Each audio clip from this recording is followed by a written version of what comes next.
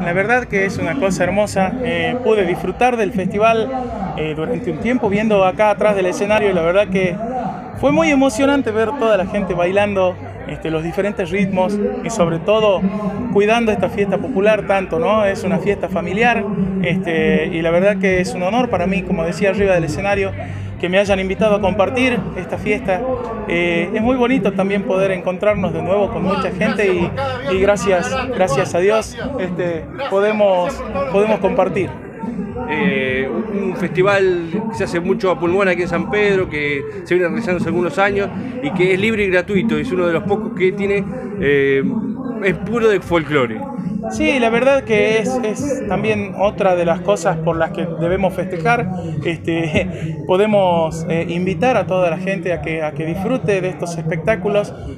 Sé que muchas veces no se puede hacerlo libre y gratuito, es muy difícil, es un trabajo muy grande. No solamente contratar a los músicos, sino que poner en escena todo esto cuesta mucho dinero y también mucho trabajo de mucha gente. Así que felicitar a toda la gente, al intendente y a toda la gente que nos ha invitado, pero por sobre todo felicitar a la gente del pueblo que lo cuida y que lo quiere y que hace que el festival sea hermoso. Bueno, por último, ¿cómo ha sido el regreso a los escenarios después de tanto tiempo de pandemia, ¿no? Complicado.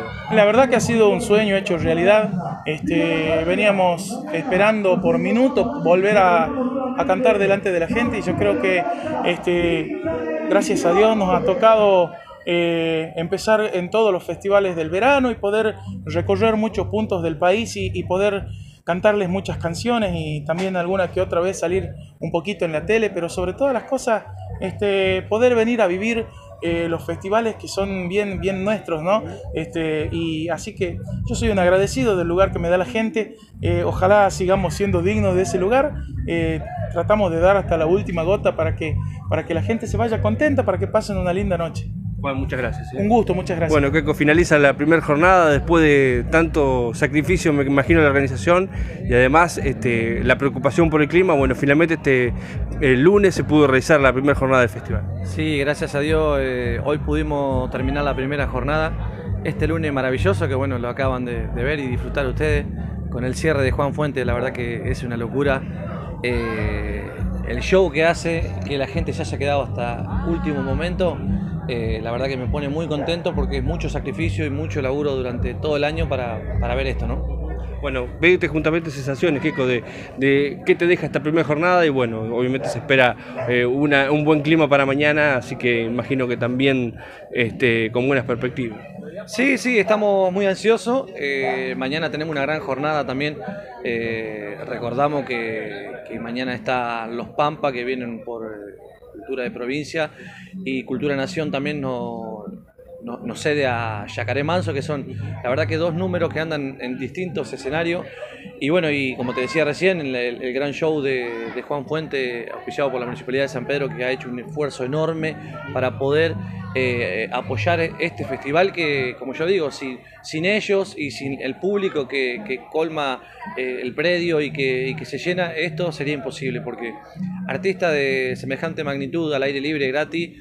Hoy lo decían los periodistas, los locutores, les preguntaban a la gente, había gente de todos lados, hasta de Santa Fe, de Capital, que se venían al festival, bueno, sabiendo que es con entrada libre y gratuita y con los artistas que venían. Bueno, destacabas eso vos en la conferencia de prensa el otro día, uno de los pocos festivales que se hace libre y gratuito y además puro de folclore.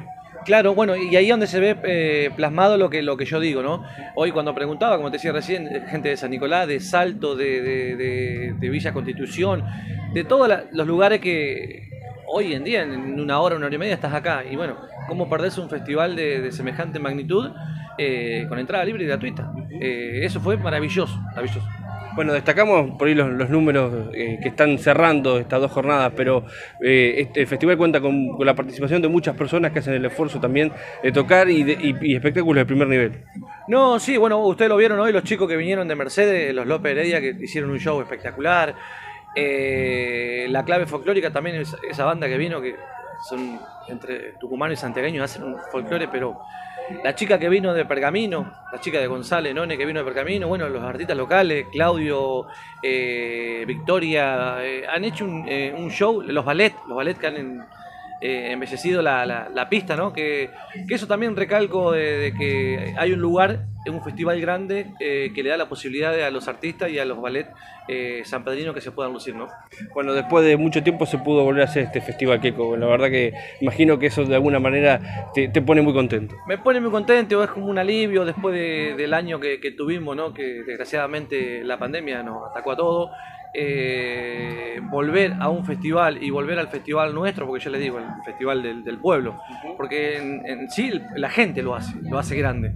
Vos podés traer cualquier entidad artista, pero si la gente no viene y se queda como hasta recién, hasta último momento, no sería un festival grande. Así que estamos muy ansiosos y que la 5ª edición ya está en marcha.